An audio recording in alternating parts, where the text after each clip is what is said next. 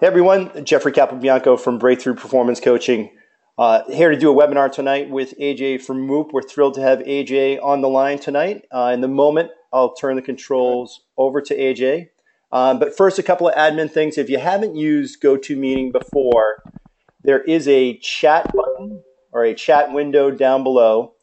And if you want to go ahead and type your questions in as they come up so that they're fresh in your mind, and we'll either cover them then if it makes sense. Otherwise, we'll just hold them to the end and compile them and answer all of your questions. We'll make sure we get to everything. But until then, if you just want to go ahead and mute yourselves just so we don't get any feedback or static on the line here. So a little bit of background. I've been using the Whoop strap now since the 19th of October, and I've found it really invaluable. I used it to maximize my final build up and then my taper / peak into Cozumel. I was pretty fried heading into this race. This was going to be my third Ironman of 2016, which for me is a fairly high load. So I was pretty fried heading into it and just feeling quite flat. So I sort of put my trust into the Whoop device and used it to guide my training. And I was really thrilled with the results that I saw, both in the day-to-day and sort of the overall sort of training trend I had, and then my race down in Cozumel. So I know AJ is going to talk a bit about strain and recovery scores, sort of what they mean, how they're measured, and how we can use this data to guide training and get the most out of you and maximize your race day performance. We at BPC have used a number of different systems to try to quantify recovery. We've used profile of mood states. We've used rest-wise, and really everything up until this point has just been cumbersome or just hasn't had the science behind it. So we're thrilled to have a partner in Whoop that's taken a scientific approach to this and understands that stress is only one side of the equation and that we must balance that with recovery to adapt and perform at our best. So that said, I'm going to turn things over to AJ, who's going to take over from here. Sure. Thanks, Jeffrey, for the introduction there. It's awesome to have you guys. I'm glad we're getting to do this and seeing a few people in attendance.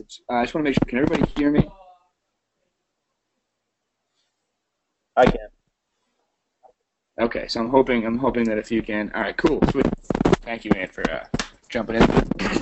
Yeah. So I don't know if I have control of these slides now. I do it. My title is I'm a performance development specialist. What I do is I essentially help teams and athletes alike get the best out of their bodies by using the Whoop system and then further developing them and helping them interpret the data as well. And what I've been doing with Jeff for the past couple months here is we've been or a couple weeks, sorry, we've been going back and forth and doing kind of an overall, I guess, learning experience for the two of us in terms of seeing where the value in Whoop lies for different people. And then I'm going to have a bunch of you guys on board as well. So, hey, AJ? Yep. What's that?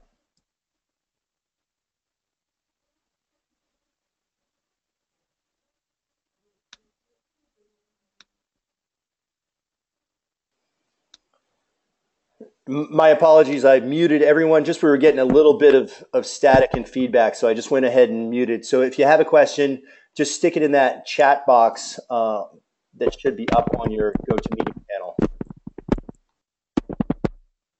Nice. So can everybody see my screen here?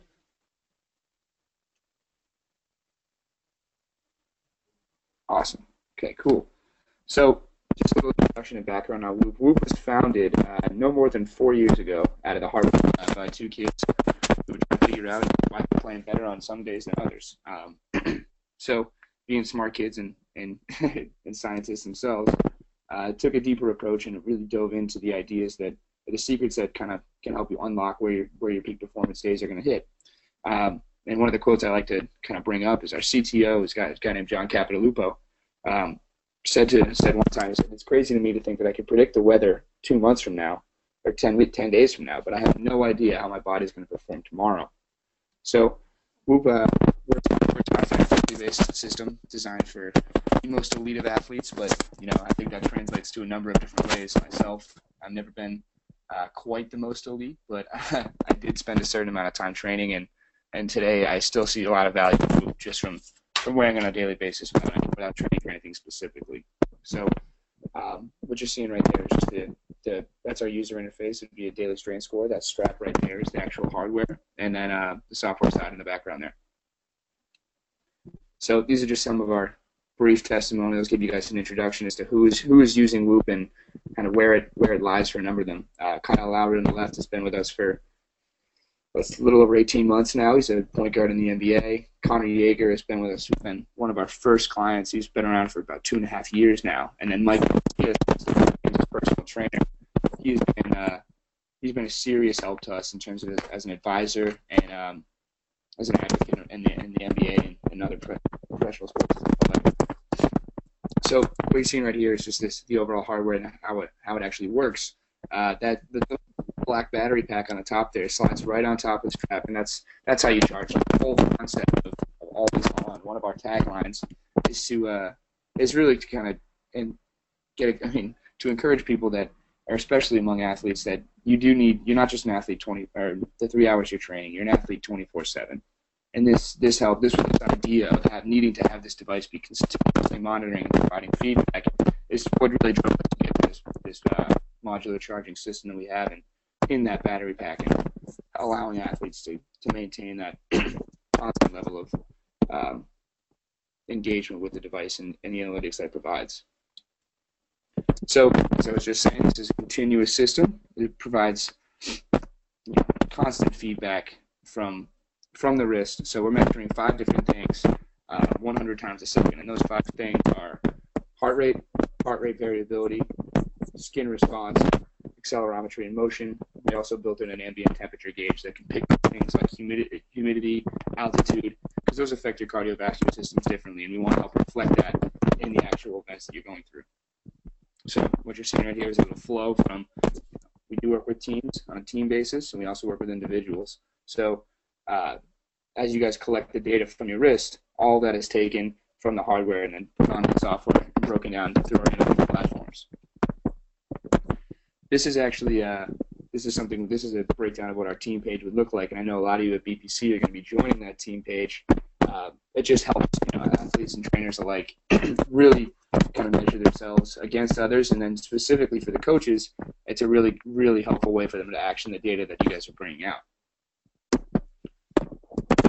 So when we say analyze pregame recovery, this slide came from our most recent meeting with our most recent presentation with the MLB, in which we had the largest performance study ever recorded, and that was 230 athletes throughout the MLB. And pregame recovery meaning on game days we use that recovery metric to help dictate starting lineups, batting orders, pitching, and it actually rendered some really awesome results that I can talk about later. This right here being our key metric throughout the entire thing. Heart rate variability is the naturally occurring irregularity of your heartbeat. But what it really is it's a tiny amount of time between variations of beats of your heart. So if you're looking at this right now, your heart can beat 0.25 seconds between beats one time, and then between the next 2 beats it can be a full second. What that is, the tiny amount of time, is really it's competition driven by both your parasympathetic and sympathetic nervous system.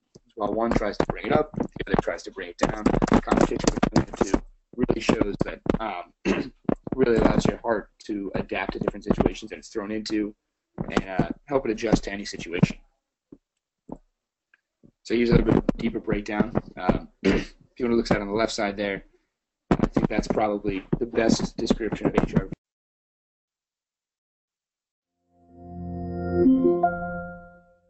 Muted. The concept is what are some of the things that we really want to be able to help out and predict? One of them was we need to be able to figure out in the morning, that like right when you wake up in the morning, we need to be able to tell where your body stands in terms of athletic and mental performance.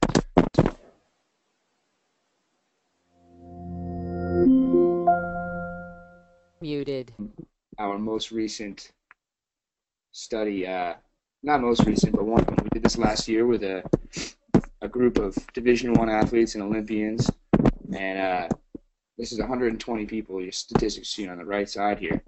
What that was is the guys who wore Whoop, 120 of them, over a 4-month period, experienced dedication to more than 41 minutes of sleep. Unmuted. That's among the entire group on average. Hey, AJ. Consumption of alcohol. What's that? AJ, can I? You are just super scratchy. People are having a really hard time hearing you. Is it possible? Are you using your computer audio, or are you dialed into this? Computer audio. Should I dial in? Why don't you try dial in? We'll see if that's any better. I'll give you a phone number to do so. It's going to be when you're ready. Yep. It's 1-872-240-3311. Okay. And then see if this is any better. You should have. It should give you. It should ask for an access code. I just don't know your audio pin, so you'll have to under that audio tab under phone call. If you click that, it will give you your audio pin. Do you see where I'm talking? Yeah, I just need to get the audio pin here. Hold on one second.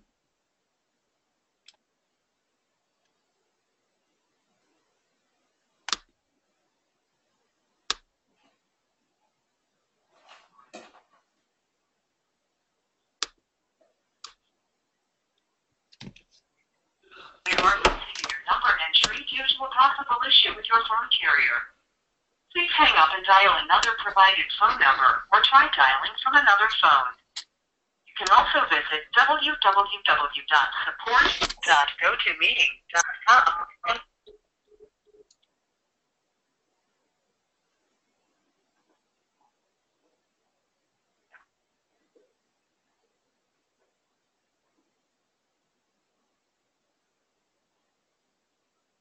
Please enter your access code followed by the pound or the access code you enter.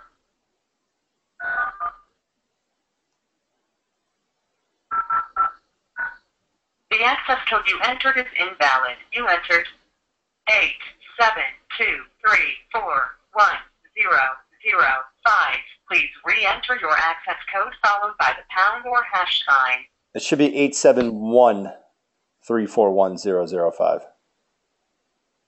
You entered no digits. We aren't repeating your number entry due to a possible issue with your...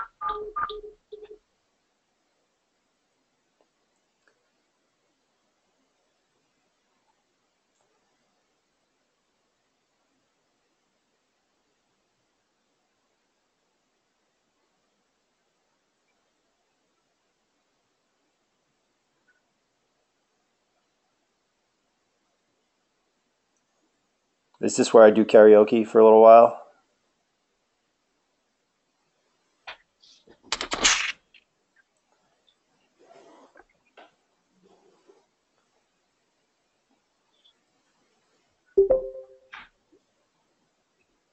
Hey, so does this sound better?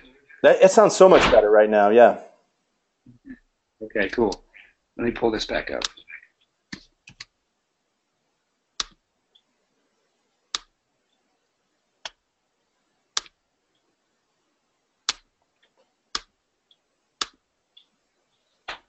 Awesome. So how much did we miss? Probably a lot, I'm assuming. All right. So I'll just start right here. So this is this study we're seeing on the side here. This is actually something we did with a group of college athletes and professional athletes as well as Olympians. We had 120 guys wearing Whoop for a 4-month period, and these are the results we experienced on the right side here. So we had 41 minutes across the whole group dedicated on average more to sleep per night. Alcohol consumption reduced by 79%, which was the way we took that was through surveys as well as people seeing it reflected in both their resting heart rate and heart rate variability data over the period of time. Heart rate variability being increased by 8 milliseconds on average, that's a pretty strong feat because it is very hard to do, especially among athletes who have experienced training lows and highs already during the season. And then reducing the resting heart rate by 3.8 beats per minute is pretty pretty difficult to do, and I think resting heart rate is a pretty good indicator of overall physical conditioning, so that's a strong correlation for us in results as well. And then the 60% reported less injuries. I think a lot of that has to do with things like straining a hamstring, or the word tweak, that is directly correlated to neuromuscular fatigue, heart rate variability, and overall sleep performance. So something that we take a lot of pride in is sleep and recovery analysis. And that 60% less reporting is meaning we're avoiding those small injuries. We're avoiding those things like hamstring tweaks or, slight muscle sprains, those things that keep you out for about 4 to 5 days at most, those small injuries that are frustrating. That's what we're really trying to solve, and I think we did that really well with this study. So to take a deeper look into the scientific approach that is Whoop, as you're seeing right here, this is a pretty awesome picture of a pretty tough-looking guy. None of us in our office really look like that, I'll be sure. Be the first one to tell you. So we'll jump right in. These are our 3 metrics. I think there's really about 3 pillars to our overall system. The first one is strain. So strain is a cumulative measure throughout an entire day that, as you can see, is broken down into different sections here on a 21-point scale. The reason we choose 21 is through all the research that we've done. If you were to ask a group of athletes to go through a workout and then have them come back and say, on a scale of 1 to 21, what was your workout? And if somebody says 15, chances are that they spent the average time in that workout in that 150 beats per minute range, which is actually kind of funny, but we did it with 150 people and we reported back positively with 122, which I thought was kind of interesting. So that's not the entire basis, but that's just one correlation we've made to it. So as you can see, 0 to 7, that's not too hard to get to. You'll probably wake up in the morning with something around a 3 or a 4, just because having heart rate data and being alive is somewhat valuable in terms of taking data and and measuring your overall strain on your body throughout a day. That 8 to 11 range is something like if you were to go play golf, play 18 holes and walk the course, you'd probably be somewhere around 8 to 11, because your heart rate would probably average somewhere around 90 to 100 beats per minute. That hard and very hard range, that's a lot more difficult to get to as a scale of 12. To that score 12 is a lot more difficult to get to than a lot of people think, which is something we experience around our office very often, which is people thinking they're spending their entire day working out and then realize it's just never really broke those heart rate thresholds. And then that near maximal area, the scale we built this whole thing on was that we needed to be able to incorporate a max cardiovascular exertion, like something like running an Ironman. So when we get down to Jeffrey's data from his Ironman later, you'll see where he got to, and that's about as much as you can possibly put on your body for an entire day. And then a deeper look at this. So as you want to look into a day strain score, day strain is really valuable because one thing we wanted to do, going back to the 24/7, always on kind of mentality, was be able to measure the behaviors you have outside of training and really help you figure out how to action those. So for me personally, if I look at my day, I have my commute to work in the morning, my full work day, and then commute home, and then my workout itself. And if I look at the heart rate throughout the entire day, it's building up early in the morning as I walk or ride my bike to work, and then throughout the day, if I'm sitting at a desk, it'll stay low. If I'm running around, it'll be a little higher throughout the day. But the thing that's really interesting to me is that you can really see kind of where those peaks and those valleys are throughout a day just by looking at a raw heart rate throughout a whole day. And then this day strain score is really trying to help calculate those things and bring those actions that you're taking on throughout the day that might be stressful without even noticing them into your whole picture of what the day looks like and what the strain on your body actually looks like. Sleep performance, along with recovery analysis, I think are really the bread and butter of our whole system. I think what we do best is sleep. The reason I say that is we spent a lot of time working with a company called Neurocare, who's down the street from us there in Boston, and we've conducted over 150 sleep studies with them, calibrating to what we do using polysomnography to break down both the time that you fall asleep, the time that you wake up, and then also dive into things like sleep cycles. So I think the big value is that people don't actually understand what they do during their sleep and how much sleep they lose to things like disturbances or how long it takes them to fall asleep. So for me personally, it's like I was going to bed at 12 p.m. and getting up at 6 a.m. and thinking that was 6 hours of sleep. That's definitely not the case. If I were to be honest with myself, I'd probably roll over 3 or 4 times throughout the night and experience something else during the night, and then it takes me about 15 or 20 to fall asleep. So it turns out I was actually only sleeping about 4 hours and 45 minutes throughout the night when I think I was spending actually 6 hours of sleep. So here's how we're actually calculating. And we're looking at the total time in bed you spend. So the second you lie down and your heart rate hits that certain threshold, along with the amount of motion that you're going in, that's how we really calibrate when you get in bed. And then the hours of sleep is the total number of sleep, so that the hours and the minutes that you got actually asleep versus just the time spent in bed. The disturbances, somebody can lose up to almost 2 hours of sleep at night if they're a very active sleeper, which is more common than people think. And then latency. So latency is the amount of time it actually takes you to fall asleep. And if it takes you less than 10 minutes, chances are you're starting to experience a little bit of sleep debt. You want it to be right around 12 or 15. That's the perfect amount of time. And what I mean by that is the second you lie down in bed and say, okay, I'm going to sleep. And if it takes you immediately, you're probably underdoing it in terms of total sleep, unless you're just an incredible sleeper and you can have it whenever. And then the sleep cycle stuff is also really interesting because that's where we measure heart rate variability and resting heart rate. So REM, which is your most mentally regenerative state, that's the kind of thing you want to experience that if you have a big meeting up in the morning or something like that. Or there's also a myth around REM sleep before 2 nights before a race is also the best way to make sure your body's ready. That's actually not true. There are also correlations to suggest that slow wave sleep before a race, the night before, is the best possible thing to do. Reason being, that's your most physically regenerative state. And in slow wave sleep, in the last 5 minutes, we're measuring both resting heart rate and heart rate variability. The reason we're doing it there is because a lot of the times, other things, they try to measure heart rate variability and resting heart rate for that matter while you're awake.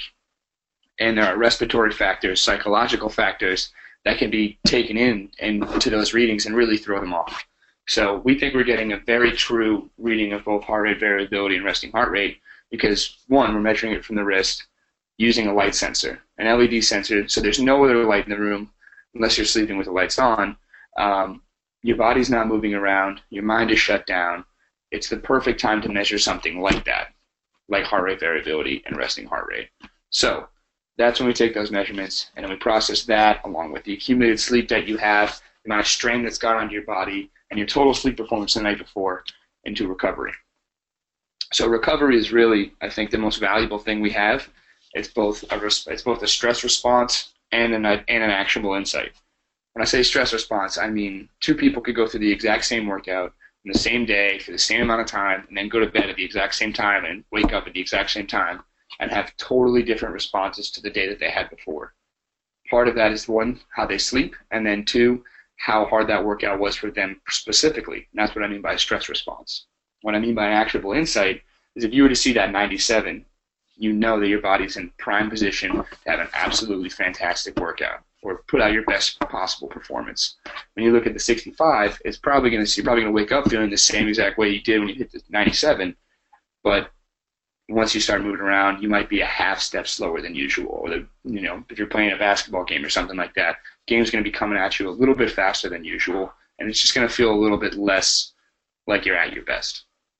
And then that 32%, that's telling you that your body is in a tough spot. It is a little bit beat up. Chances are you didn't get enough sleep, or your heart rate variability is really down, which is something you got to think about and say, all right, this is time for me to pull back on the reins a little bit.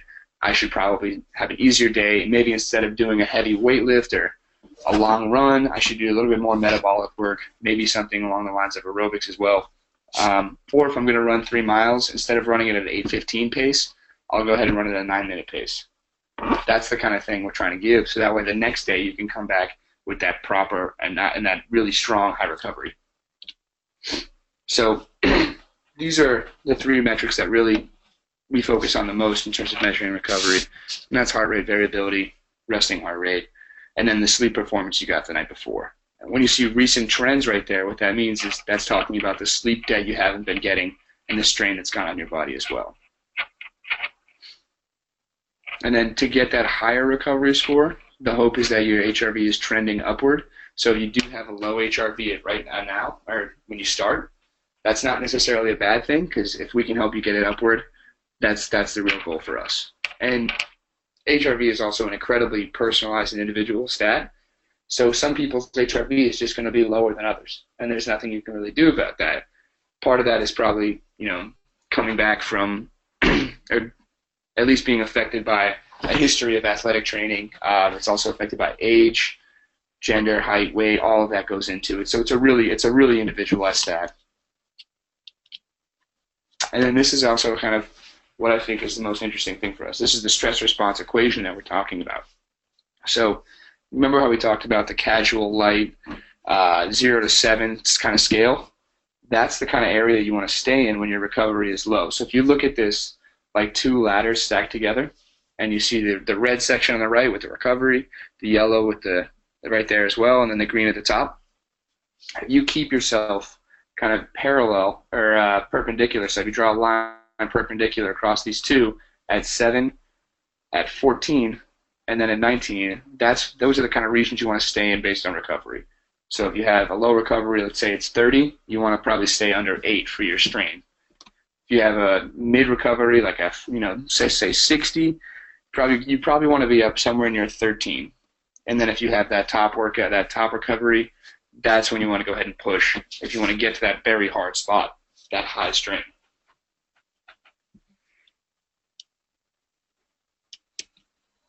And this is the full Ironman Cozumel day. This is Jeffrey's data from that day. As you can see, good solid sleep right there, 92% of his total max. Good morning. Looks like we had a nice, getting prepped. And then here's the big time spike into the full swim. You can see right when they dive in. And then right about there, it's consistently somewhere up in about the 75%, 85% range, and about 150 beats to 175 there at the end. You can imagine this spot right here was very difficult. And then this is really impressive to me, is this incredible amount of drop right there. That's a sign of incredible physical fitness.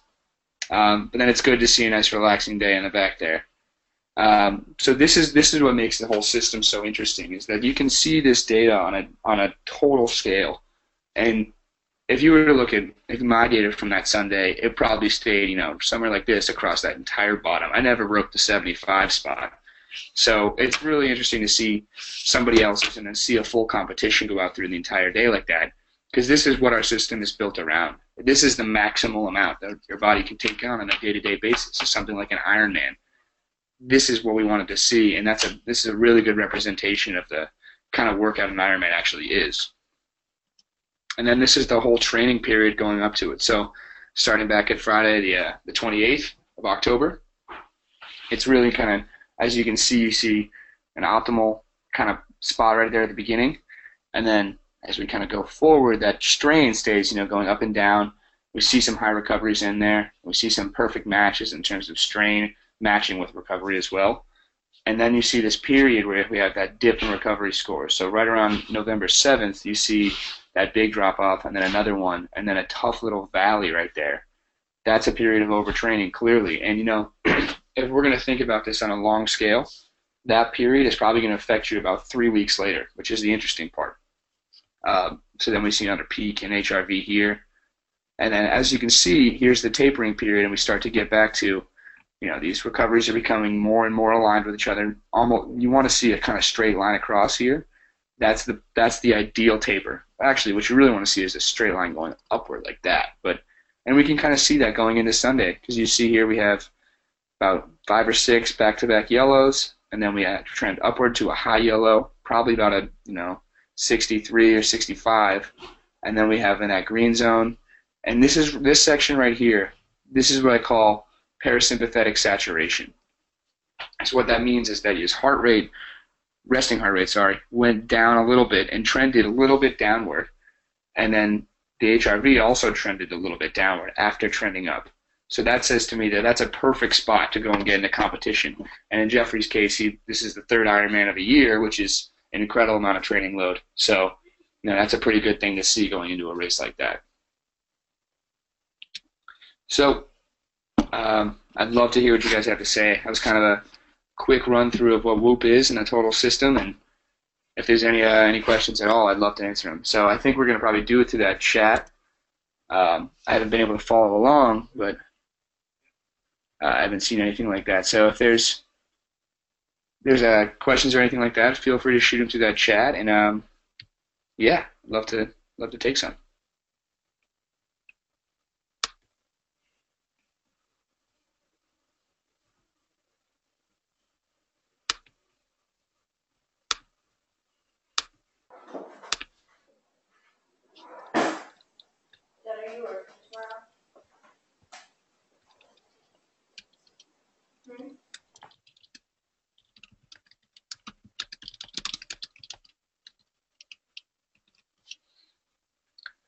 So the total amount of users as of right now, that's going to be spread between the majority of our collegiate and professional teams because we're just starting to release to prosumers now.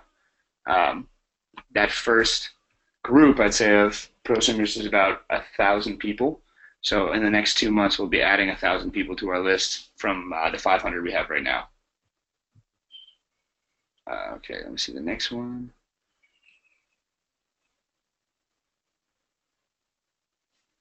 So, Cindy, I'm looking at your question. Is this the best to lead up to a race during off-season 2? So, I think this is, probably best suited as an off-season tool for so many people who are trying to make their bodies better to head into whatever race they have or whatever season they have coming up. It is a huge advantage to know where you are on a day-to-day basis and during a regular season to make sure you're recovering properly. I mean, for me, I personally played football for 4 years and in college, and I definitely was draining myself on Tuesday, Wednesday, and Thursday, and then getting to Saturday and probably being a step slower than I wanted to be. So I think as an off-season training tool, it's an incredibly valuable thing as you're trying to build muscle or lower that resting heart rate and get yourself into proper or peak physical condition. Okay. Is this the, and I think this is the page you're talking about? I'll pull this up for you. So to break this down a little bit, again, what we're seeing, this is, if we were to look at this from top down, so 21 and 100, that strain matches up with that recovery is what I'm trying to say. So when you're in that yellow zone, you want to stay somewhere, if you're going to optimally train. That's probably what I should have said first, is that to train at the absolute best way is to match your recovery each morning with that same level of strain on this scale right here. So, for example, my recovery this morning was 71. So, at best, if I want to train, I should go up to about a 15. And if I wanted to undertrain, I'd be somewhere down in 10. And if I was overtraining, I'd probably be somewhere near 18.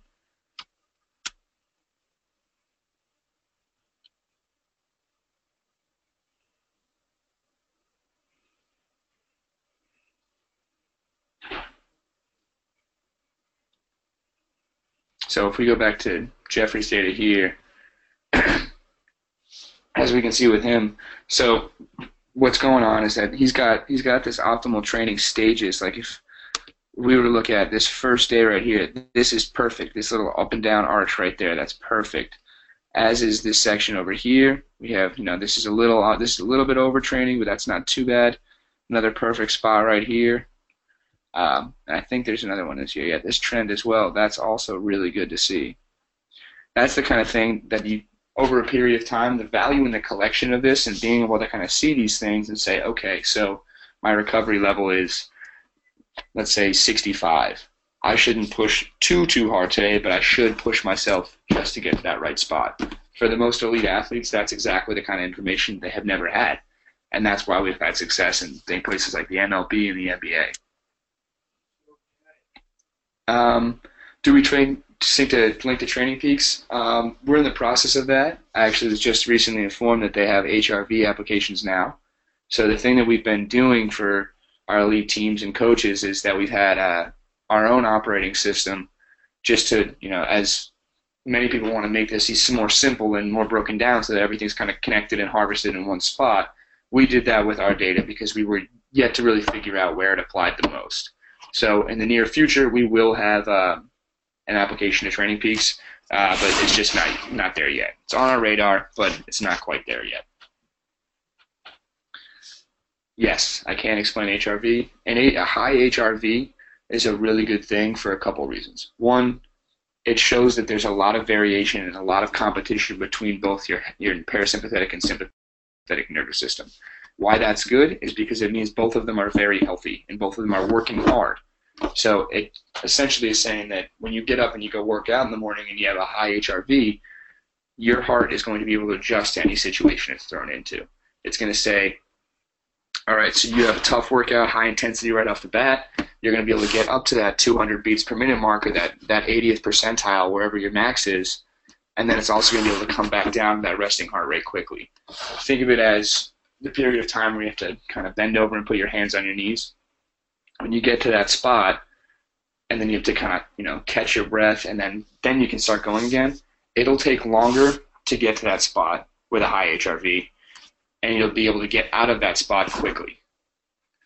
And then other things that HRV actually plays a role in are cognitive and mental reaction and awareness. So what that means for me, particularly if I had an important meeting to be giving a presentation at in the morning, and I woke up and I had that high recovery, I would show up and I'd be thinking more quickly, I'd be on my feet a little bit better. Somebody throws a tough question at me, I'd have a better answer for it, right off the bat. It's those small little things that you really can notice. A great example is actually, so I'm about 6'1". In college, I could dunk a basketball with pretty good ease, but the athletic prime has passed me a little bit, and so now I'm right on par with sometimes I can get it, sometimes I can't. And what really sold me about Whoop, because when I started working, I started wearing it and wanted to learn it for myself and see how it really worked. And every time I had that high recovery score and I went to go play basketball, I'd always try to dunk. And for whatever reason, I am finding that when my HRV is up, I'm having the ability to dunk back in my repertoire. And if my HRV is really low, I might come up like 6 or 7 inches short, which is a lot in that sense. So it's really interesting to see those small things. I know one of my colleagues, he would bike to work, and the first thing he had to do every morning is go over this big hill. And he says, when I had high HRV, I'd get over the hill no problem. When I was low, it was a battle just to get up the thing. How can you manipulate HRV long term? The big thing is not overtraining. So undertraining will saturate your HRV and it will also bring it down. But if you find ways to stay consistently active in the right zones and not push yourself too far for too long, that's the kind of real way to make your heart rate trend or HRV to trend upwards. Finding out, and then also sleep plays a huge role in all things related to your heart. So if you can add like 45 minutes more sleep or pick up a 20-minute nap each day, those kind of things really do make a huge difference in HRV numbers in the long run. The charging technique is really simple. So when you get the device, you have a battery pack and you have the strap itself. That battery pack plugs into a USB cable and charges up. In about 40 minutes, that will charge. And then in about 45 minutes more, put with the battery pack on your actual strap, your battery life will go back from 0 to 36 hours. And then you can take it off and leave it wherever you want. So the modular charger is just a battery pack that slides right on top of the device while it's on your wrist. So HRV numbers are, as I said earlier, they're highly individual. So for me personally, like my HRV range is somewhere from 60 to 120, and obviously the 120 is a pretty good number, but it's not indicative as to what I actually have for an HRV. So I'd say a good HRV is anything between.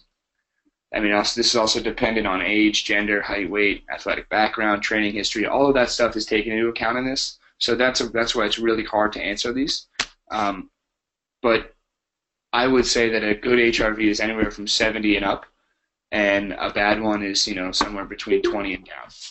20 and down, because if your heart rate variability is in under 20 or in the single digits, It's like the single digits I've actually never seen, but I've seen in the 18s or 19s, and yeah, that's just me. That's either a chronic state of being overtrained, or you might have been out drinking the night before, that kind of thing.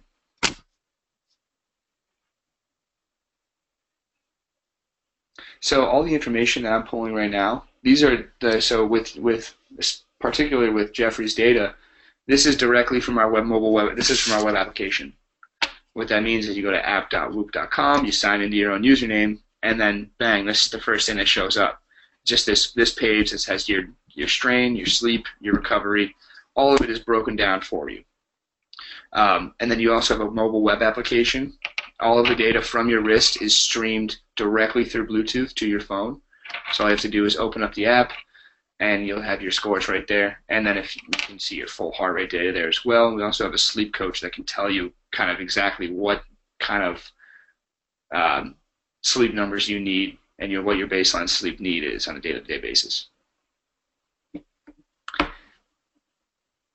How would you determine what's good for you?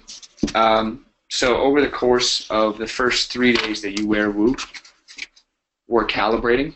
So we make general assumptions, the system does at least, on who you are and where you should be based on height, age, weight, all of those factors. And then over those first 3 days, we see kind of what those first 3 days of heart rate variability, resting heart rate, sleep performance, what those are going to render. And then through the next 4 days, we constantly compare back and forth between those first three. And then after the first 7 days, we've officially kind of made measurements on who you are and where you should stand. And then as we go forward, it's constantly learning to you. So the more you use it, the more personalized it'll get. So for me right now, a good HRV for me is anything over 70, and a bad one is somewhere, under 55.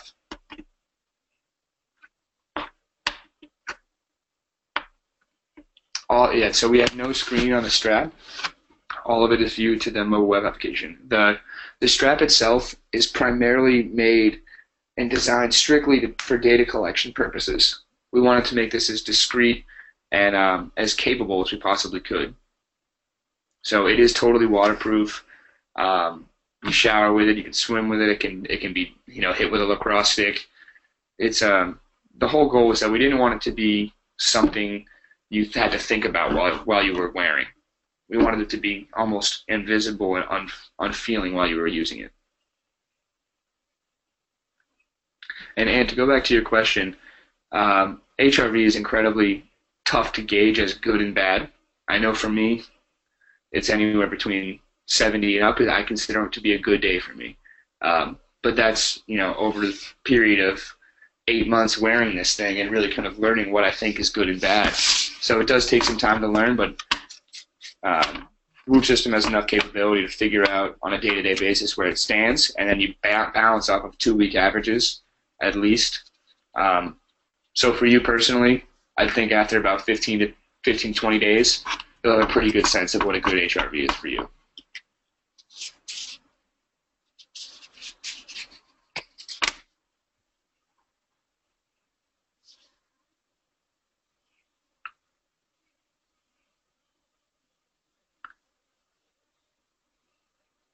So we do have a number of different strap options. As a triathlete, I might recommend the Hydro Band. It's more stiff, it dries quickly, it's really lightweight, and you kind of can barely notice that it's on you.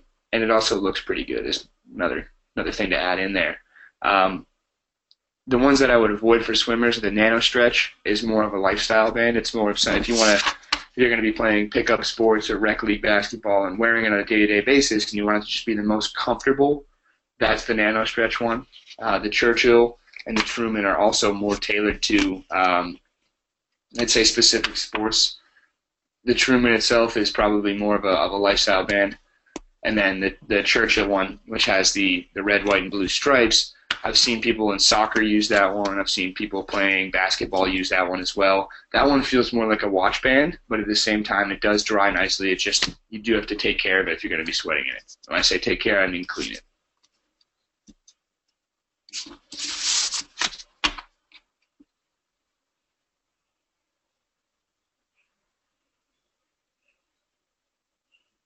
I can kind of piggyback off this question here. And so part of my job is what Jeff would be doing.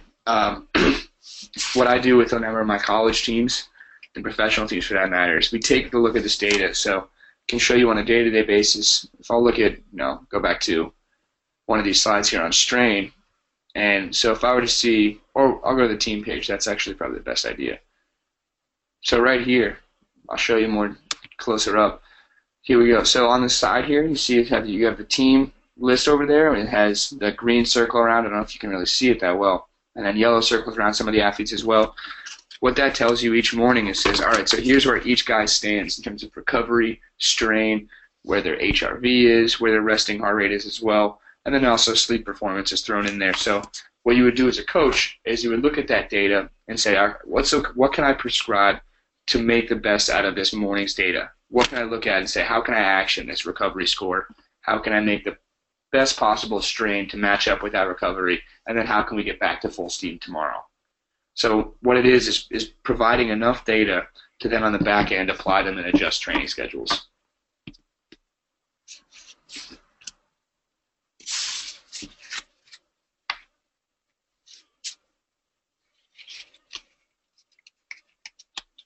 Yep, so in the user interface, we can just go right back to this slide.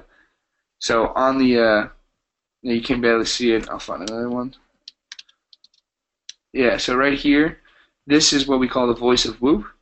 And every single score you get, whether it's recovery, sleep, strain, you will get something here that says, so for the example, this one says substantial strain.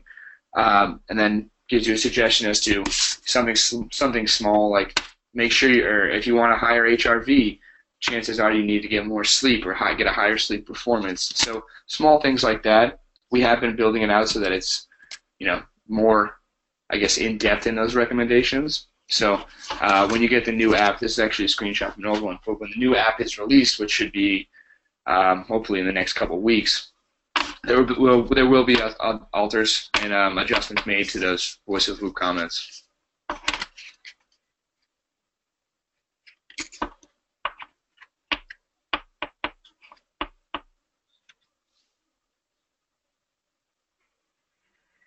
And you'll also be able to kind of tell as you go along. You'll see these things and say, okay, so that made a huge impact on what my recovery score was like. Or, wow, my strain was through the roof because I did that run uphill instead of on a track. There are small things that you'll do that this will pick up and you'll be able to say, okay, that made a huge impact. Like, for example, drinking alcohol really, really lowers both sleep performance, HRV, and resting heart rate. So actually, I lied there. Really lowers sleep performance and HRV and really brings up your resting heart rate.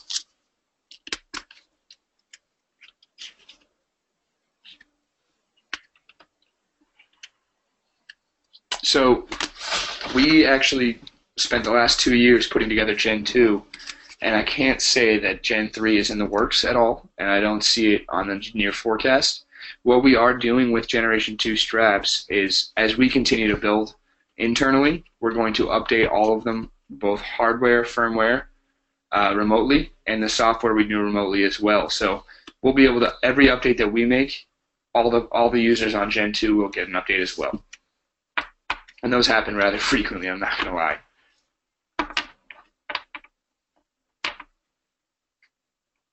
And that update can be something like adding, workout auto detection, which is we've been, testing on our development app for the last couple weeks here, where it's you go through a workout and a strain score above 10 is picked up and processed. And we've been using a number of different ways to kind of break that down into specific workouts. So hopefully, I'd say by January, the end of January maybe, we'll have full-on workout auto detection that can differentiate between athletics and activities.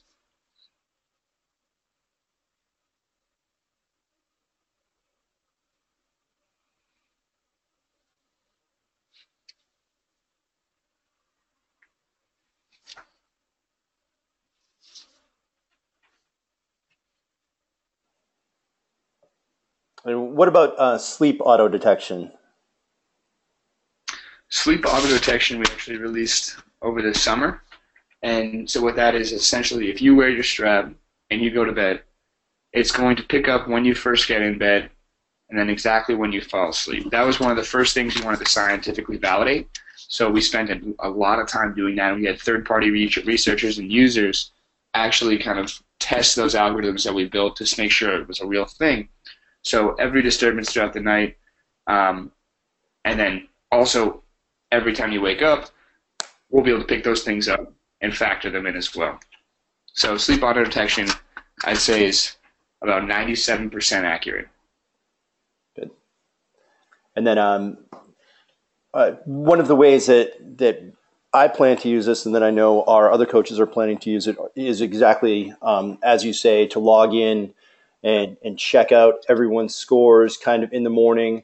You know, it's not to say if someone's got a recovery score of 39 that they are not going to get that day's intervals. It's just we may push them off, or there may be a time that we're seeing good trends in both their resting heart rate variability that we do want to push them another day. So it's not like we're going to switch this device on and sort of turn our brains off. We plan to use this in conjunction with our sort of the art and science of coaching. That's a really good way to put it. Because I mean, personally, I'll never tell anybody they need to work out less. I've always been a fan of the idea that you got to outwork the guy you go against, or if you want to beat a time, you got to work hard enough to beat that time. So I'll never prescribe anything less. But the way I think about it is training and recovery are they're comparison. They're side by side. They're right foot and left foot. And you can't keep walking forward if you're taking only steps with your right foot. So when you take a step with your right, you got to take one with your left as well. And that's kind of the relationship between stress response, recovery, and then training. So Jeff's got the right idea here in terms of both, one, playing things per situation, and then also making sure to use this as a guide, but not necessarily a prescription. How does it differentiate between sitting still and sleeping? So there's a few things that we can do that. A few things that we look at to do that. There are certain heart rate thresholds that when you get to are about the same level as where you'd be sleeping, right? The other thing is through skin conductivity and skin response, we can kind of tell what you're doing. So between accelerometry, which is moving and motion and all that as well, along with typical trends as to what your heart rate is when you go to sleep, and then your skin is actually at its driest right before you fall asleep. So when we have all three of those things kind of syncing in the same spot, that's where we look at it and say, okay, we think they're asleep. Let's test a 30-second period. Are they staying in that spot? Let's test 1 minute, and then after that, we call it asleep. If that makes sense. So what it really is a combination effort of accelerometry and motion tracking, breaking it at heart rate threshold. That's why we have the calibration period at the start. And then also the skin conductivity and measuring that, so helping us determine latency.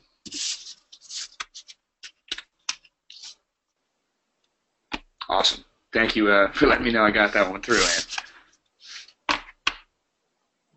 All right. Well, AJ, this has been fantastic. Thank you for your time and insight here.